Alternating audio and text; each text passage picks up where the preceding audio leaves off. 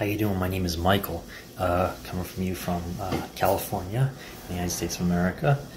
I'd like to tell you a little bit about the adversity I've gone through, especially a specific time. This probably happened around 2010. During the Great Recession that we had during that time, I was going to a university, a pretty prestigious university that I worked very hard to get into, and I was bullied because I was kind of a slow learner. I was slower to develop in school, and I worked very hard to get into this university. I got good grades, dean's list, and everything, and within one day, I got a call saying that I was kicked out of my classes, kicked out of the food area, everything, because my family, what we were able to pay for tuition, everything, we were not able to pay. My father, at that same moment, lost his entire business. From there, I was kicked out. Our home was being foreclosed on.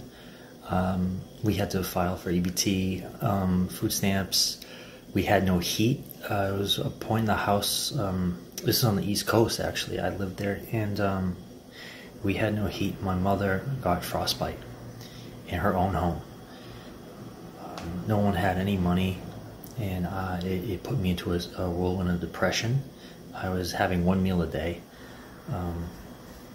I decided to pack everything I have and move to California and do what I always wanted to do, really, was become an actor.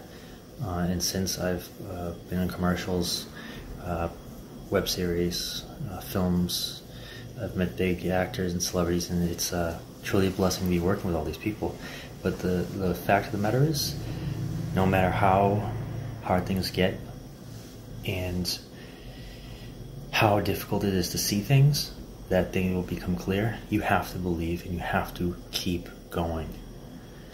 There is no quit, and there is no quit in my blood. So keep going. Thank you.